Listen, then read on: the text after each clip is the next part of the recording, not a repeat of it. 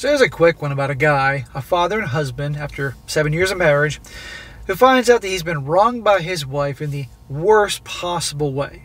And of course, he's now handling it accordingly, kicking her to the curb. And even though he's been wronged horribly, he's being made out to be the villain by his wife, by his mother, by his sister, demonstrating how so many times they all stick together, even if the guy is wronged. Titled, Am I the a-hole for starting the divorce process after finding out my daughter isn't mine? Yeah. It says, my life feels like a bad drama show at the moment. For some context here, me, a 33-year-old male, and my wife, a 30-year-old female, have been married for 7 years, and what I thought was our daughter is 3 years old. Looking back, this all started after my wife gave birth to her daughter. 7 years of married to her. 3-year-old daughter, probably his joy in life, and now finds this out. She suddenly became a lot more affectionate to me and was a lot more active with me in the bedroom life. She also made my favorite desserts a lot more often.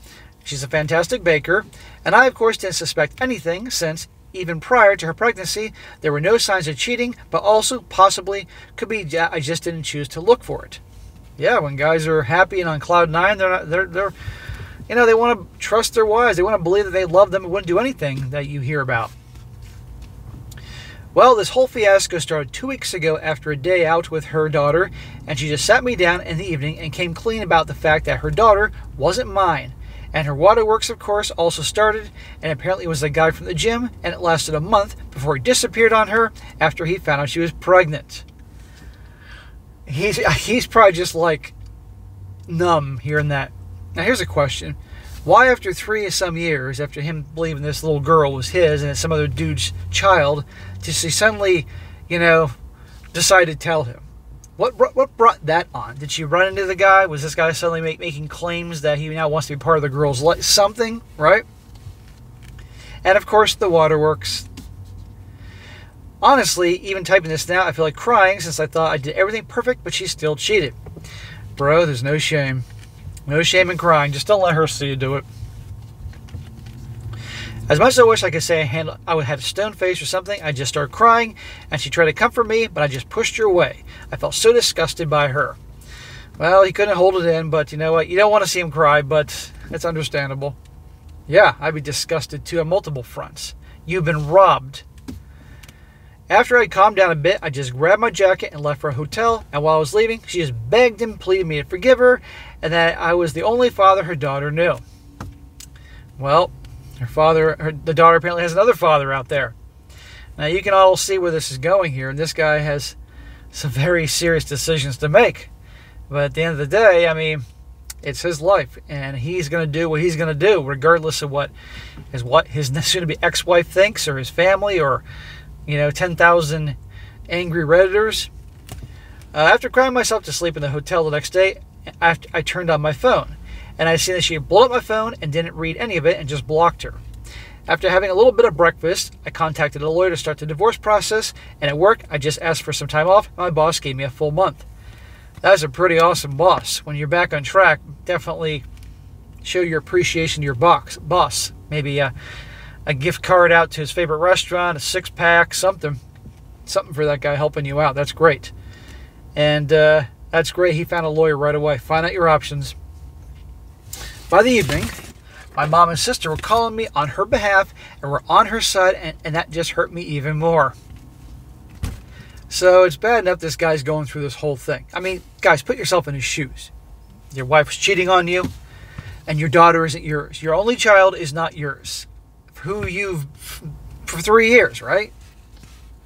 And now mom and sister are on her side. Now, possibility that she obviously made up a whole bunch of bullshit and told them. Very likely, but regardless, they should be calling you for support to listen to your side of the story here, but they're on her side. Now you realize that you got 2 other people you thought were on your side no longer in your life. That is when, goodbye. Bye, mom. Bye, sister. Fuck you. Because one day I'm going to heal and you're not going to be a part of my life anymore. And it gets worse. While I'm not proud to admit this, I did drink myself to sleep that night. Bro, I rarely drink, and I would probably drink myself to sleep that night after going through all that shit. I had some Chinese food, then I'd drink myself to sleep. After that night, I started staying with my best friend and my mom, and sister kept spamming me and calling me. After a few days later, after she probably got the divorce papers, my mom just sent me a long text that to summarize, was that I should step up and forgive her and not abandon my daughter, and that she would disown me if I went through with the divorce. So she's not saying I'll disown you if you no longer care for that girl, the daughter, but I'll disown you if you get a divorce against the cheating wife who did all that and lied to you all those years and all that. Okay, Mom, have a nice life. But one day when I obviously get over things and I'm a relationship guy, maybe I get married again to the right one and have real grandkids, you're not going to see those grandkids, bitch. This poor bastard. My sister and mom are against me divorcing her, but my best friend and his wife are saying that I have the right to not want to be with her or take care of the kid. Thank God he has friends. I'm split on this. On one hand, I did raise the baby for 3 years. On another, I don't know if I could, in the right mind, raise the remainder of my wife, remind my wife of her affair. He says, to put into context here, my sister is infertile, so I think that's also part of why my mom doesn't want me to continue the divorce, since she will lose her grandchild. Well, of course, there's going to be some selfish motives here, but and the sister is just fucking asshole. This is also why you control the narrative. As hard as it was, he should have contacted, but it was all quick. Notice that he just wanted to go tonight to the hotel, figure shit out. All right, the mom and sister know. Now for an update. And by the way, guys, in the comment section, I saw him responding to lots of comments. Apparently, he was being just, the Reddit brigade was just really wearing into this guy, giving him a lot of shit for everything here, to no surprise. Not on this channel. It says, hello, everyone. First up, I want to say I'm high in emotion and drunk while typing this, so excuse any writing mistakes. Yeah, not good to drink and type. Also, I want to thank everyone that has supported me and sent me nice messages. Now on to the update. After seeing a lot of advice, I decided to meet up with my wife in a cafe today. My best friend and his wife were there as well, just in case she tried to pull anything. Very smart. I'm just going to keep it short. She tried apologizing and just didn't want to hear it, and asked what I wanted to ask her, why she cheated, and if she already had done a DNA test like I suspected. And the reason she gave is the main cause why I'm drunk is my best friend in his guest room. So you can tell he wrote this drunk because there's always run-on sentences. She cheated because the guy was attractive, and she, wait for it, made a mistake. No, that's not a mistake, because obviously she hooked up lots of times with this guy. Oh, he was attractive. Okay. Isn't that a bitch? Give someone all you have, and one attractive dude comes in, and she fucks you right over. And yes, she already has taken the DNA test, and my daughter isn't mine. I'm still going to take the DNA test for proof in court, as well as just to make peace with it. I've also blocked my mom and sister, and will probably give my mom a visit in the coming weeks to give her a piece of my mind. Good for you. Yeah, that's about it. My wife just fucked a guy because he was attractive. Ain't that a bitch? Sorry if this isn't the update you wanted to, but yeah. Also, to everyone who's planning to say, for me to reconcile with her, go fuck yourself unless you know what I'm feeling at the moment. Don't take the moral high ground. I don't blame for saying that. Everybody's giving me a hard time here. So, yeah, she made a mistake, blah, blah, blah. Now, at this point, yes, go through the divorce. And as for the girl, now here's the thing. The victim in this story is this guy. And also the victim is the little girl. It is not the little girl's fault, okay? And it really is a damn shame.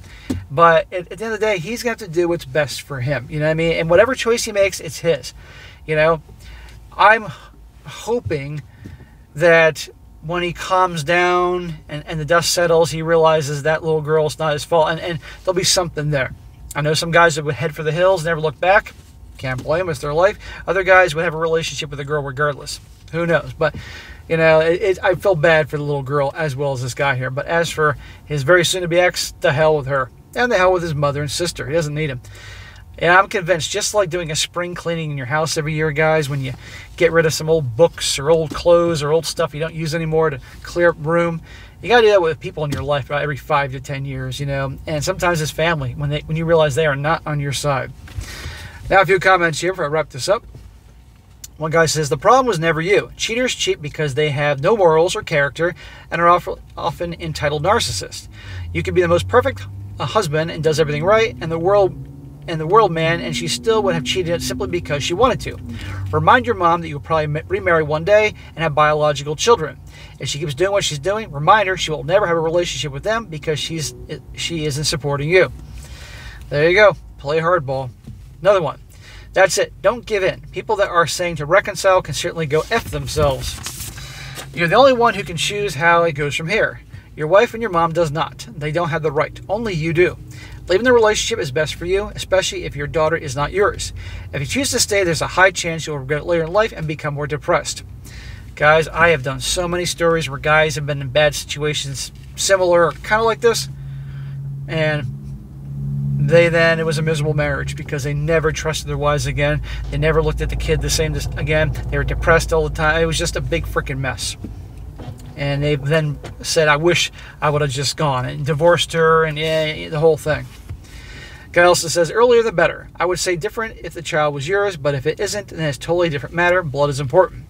Choose what's best for you. You are the main victim of this. People will pull this crap like this. The child is the victim, but that's full of crap. You are the victim, the main victim. That child is the victim of your cheating wife and the other dude only. The child certainly isn't a victim of you or your effing action from now. Your future action from now.